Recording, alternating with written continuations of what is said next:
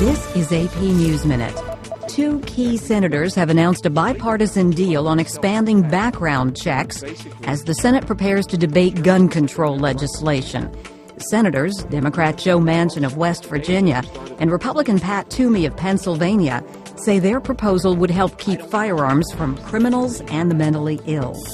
President Obama is sending Congress a $3.8 trillion spending blueprint. It would raise taxes on the wealthy and trim popular benefit programs, including Medicare and Social Security. North Korea's capital, Pyongyang, was strangely calm Wednesday, even as the world braces for a possible provocative missile launch by the communist country.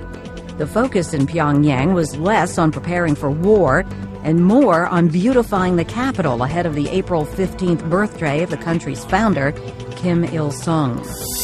Stocks rose sharply on Wall Street Wednesday, pushing the Standard & Poor's 500 index to an all-time high. Rita Foley, The Associated Press, with AP News Minute.